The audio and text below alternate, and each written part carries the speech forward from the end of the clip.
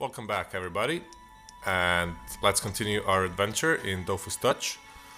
In the last episode, we landed in Astrub, our big city, which on the PC is the only free-to-play area, so to get to other areas you have to pay. But this game is free-to-play, like we said, so you can get anywhere without paying. Now, where to go from Astrub? There are a lot of areas that you can go to, like to train or just to explore. I would recommend just walking around Astrub and its outskirts, the forest, the meadow, just to see the monsters around the city. Right now we're not gonna do that. We're going to go to the bank, but also if you want to go back to Incarnate, the training zone, you can click on your class statue or any class statue in the city and select go to Incarnate. Once you hit level 10, we are way past level 10, you can open your account in the bank to store all your resources, your equipment, your potions, whatever. Just to keep yourself lightweight and not get in trouble with lack of storage space. You can dump all your things in the bank. It's not free, however, but we'll see when we get there. First thing you have to do is save the Astrub Zap.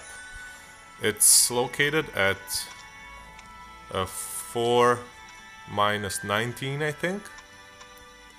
So let's go there. So that's the first thing you absolutely have to do, because to travel anywhere in the world, you see how big it is, you have to use zaps. So first one is the Astrub Zap, just save it. And if you click on the zap, you will see all the zaps listed here that you have discovered. Right now there's none. The zaps from Incarnate area don't count, so those are separate ones. So let's go down to the bank and see how that looks.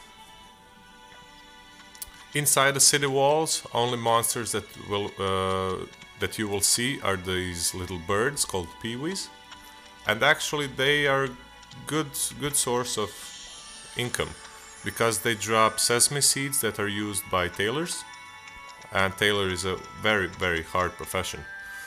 Okay, so the bank is at 4-16. You just get inside and talk to one of these owls and consult your personal safe.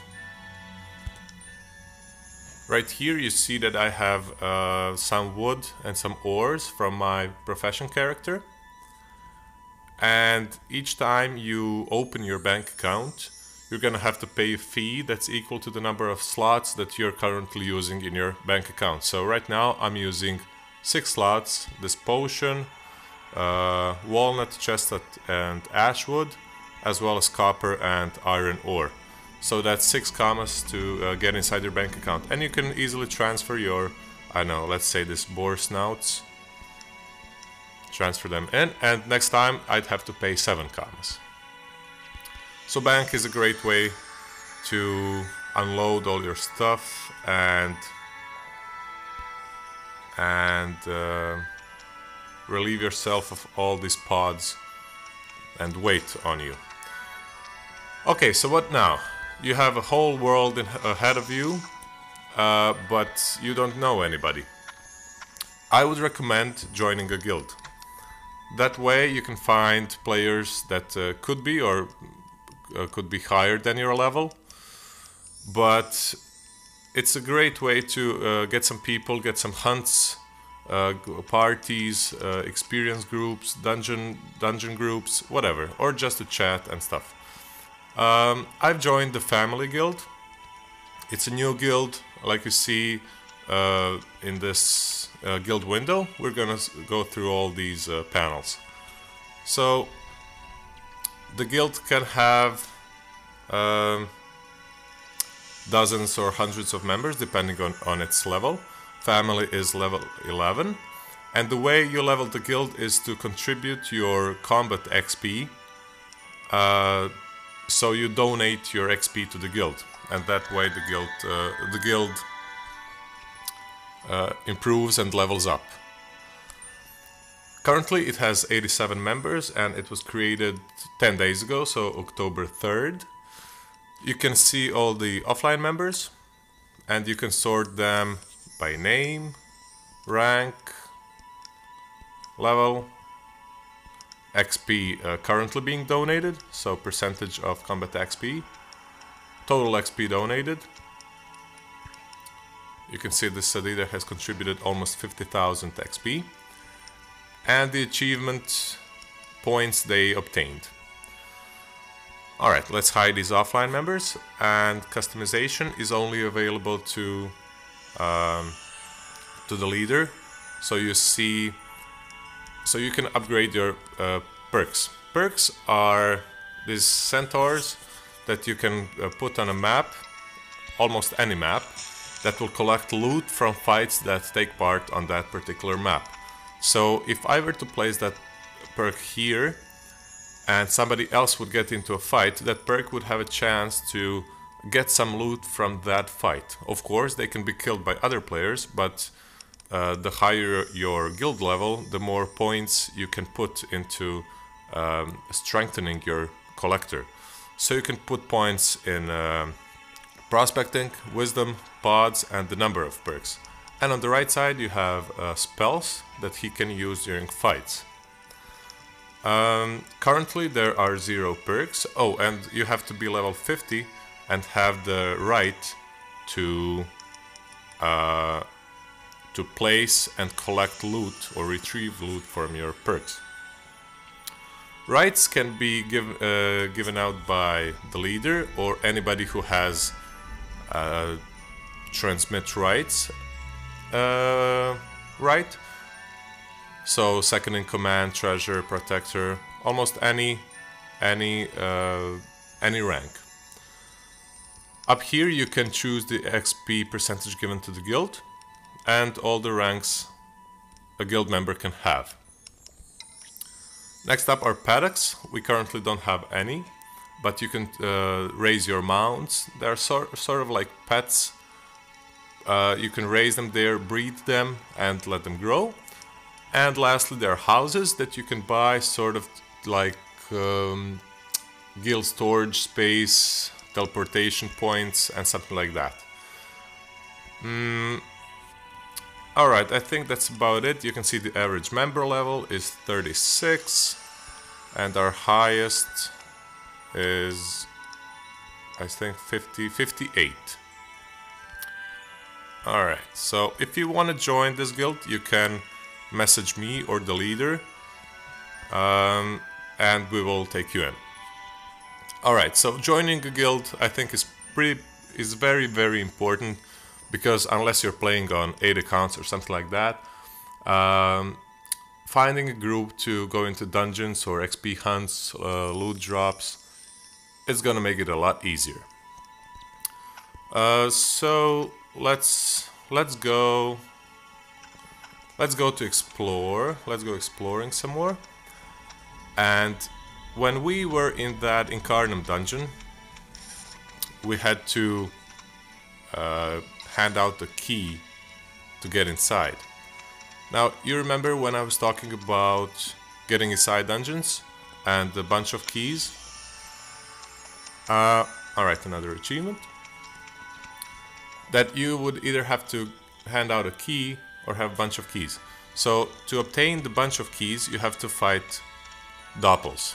And Dopples are special kinds of monsters, and there is one for each class that can be found in their temples. The temples are in Amakna region. You see all these little icons. So Temple of Kra, Temple of Pandawa, here is Temple of Osamoda, and so on and so forth. So when you defeat one single Doppel, you will get doubloons, and with just one doubloon you can exchange that for the bunch of keys. And the bunch of keys you will see later on when we defeat the Doppel, what it looks like and what it's used for. As we move forward or downward, let's say, We're gonna get to this zap at 3 minus 5, I think. So we're going to fight the Doppel and get that bunch of keys. But here's another zap at 3 minus 5, I think.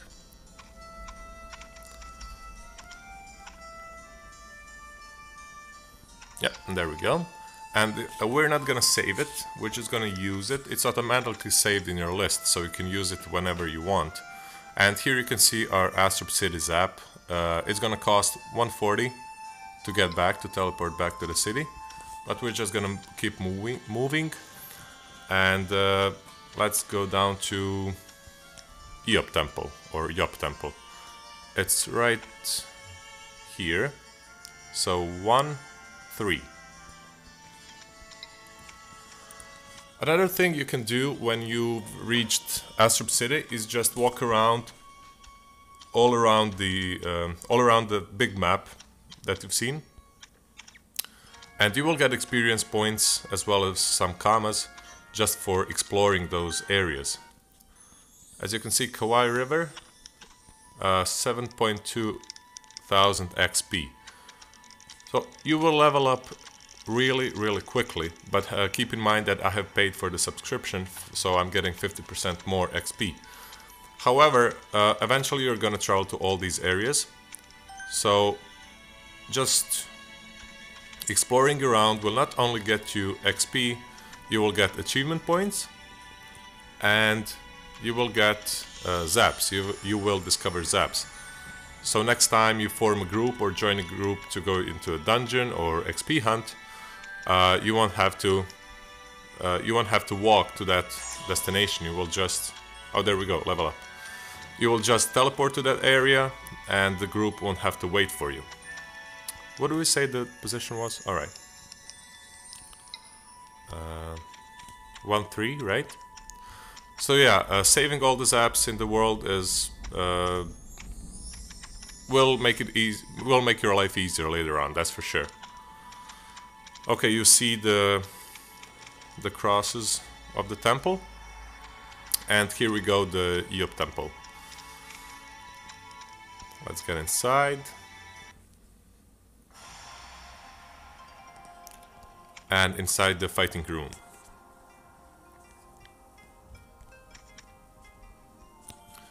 If we talk to the temple merchant or see what he has in his inventory, you will see that each class has one special spell scroll.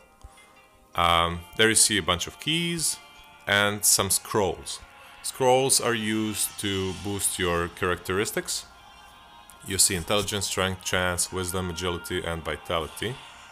So all the characteristics can be scrolled up to 100. You cannot scroll them past 100.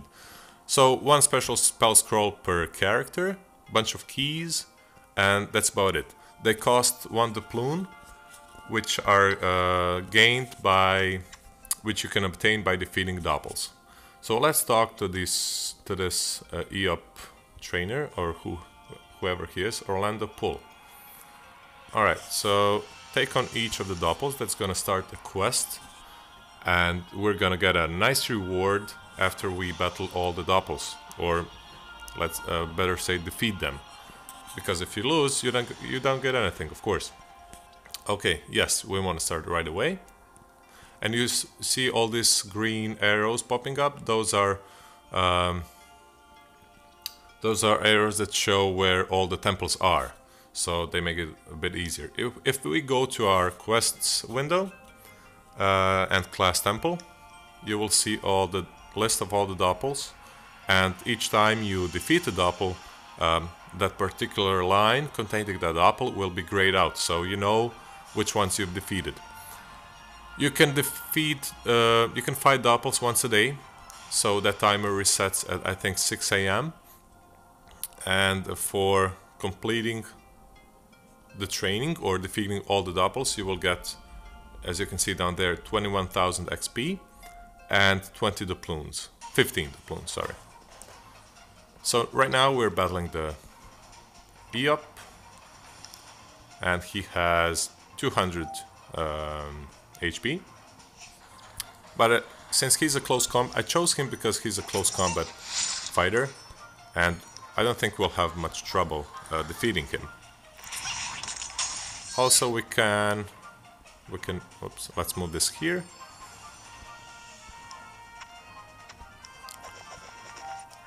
As you can see, he can't do anything right now because he's just too far away. And we're gonna snipe him from afar. He's already down to 57, so next turn he's gonna die. Unfortunately, we won't be able to get the second challenge because we've just been locked. But we have a teleportation spell, but who cares? Alright, so one more turn because Stellar Sandglass cannot reach. Its range is starting at 2. And double down. Alright, our end of fight panel window and our achievement. So we got 4000 XP and a doubloon that now we can exchange for the bunch of keys. So buy one. And also our special spell, which is Securis Trampandawa, Rogue. There we go. Rollback. Alright. Right next to the Eop Temple is the Kra Temple. So let's give it a shot and do one more Doppel fight.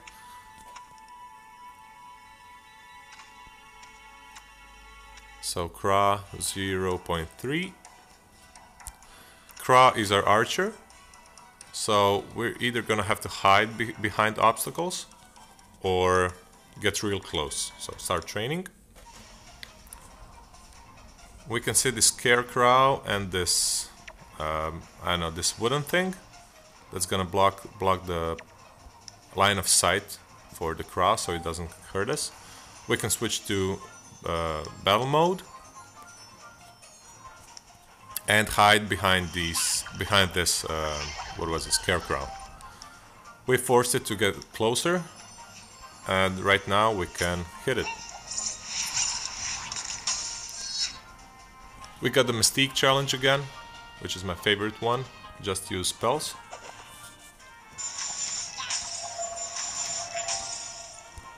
It stole some of our AP, so we won't get the chance to use our Sandglass. Once again, this frozen arrow that he's casting, or she, is also stealing action points, so we cannot use our second spell.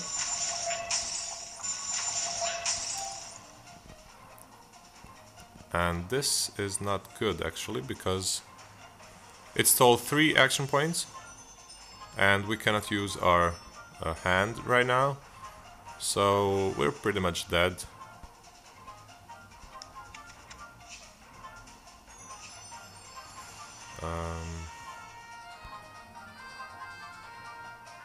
Yep, not much we can do.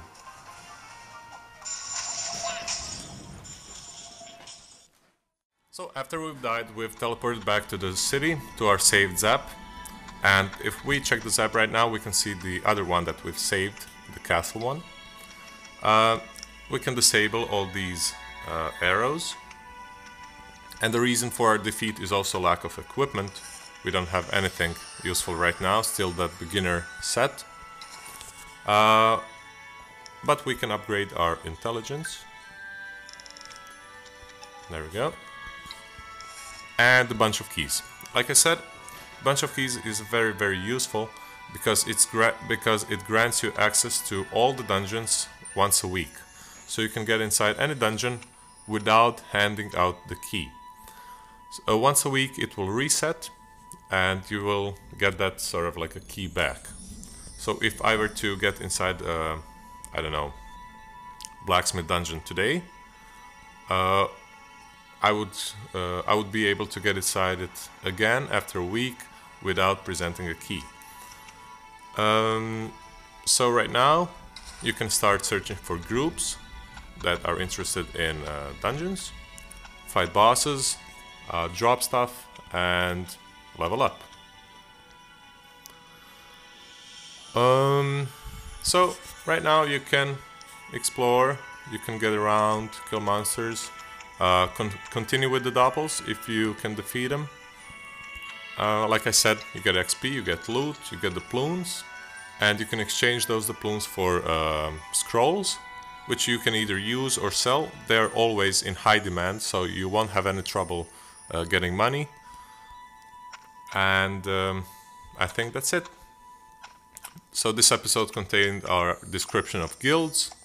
We got acquainted with the bank. We saw what the doubloons are, bunch of keys, Dopples, and again, if you want to go back to Incarnum, you can use any class statue.